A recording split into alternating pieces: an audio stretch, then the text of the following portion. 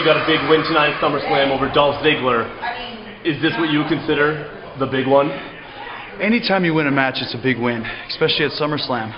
And there was something for me to prove tonight because Dolph Ziggler was right with some of the things that he said as far as I hadn't had a great big match record up until today.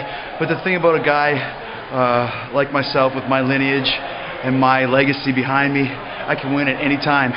And Dolph Ziggler's great. He's a great competitor. He's going to be one of the cornerstones of the future. But he wasn't better than me right now, tonight. And I think I put him in his place and made him think that maybe made him realize that maybe he's not as good as he thinks he is. Going back and forth for months and months, whether it be tout, whether it be Twitter, in the ring, out of the ring, does this end the rivalry between you and Dolph Ziggler?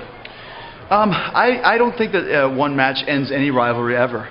And he said some pretty stout things, and I took some pretty big lessons from what he said. So I plan to continue on in the same direction, and I'm sure Dolph will have something to say about the fact that he lost cleanly, tapping out to the walls of Jericho. And I can't wait to hear what he has to say via tout, Twitter, email, Facebook, YouTube, Google, Western Union, smoke signals, however he wants to do it. Morse code, Dolph Ziggler, you lost. That's what that just meant.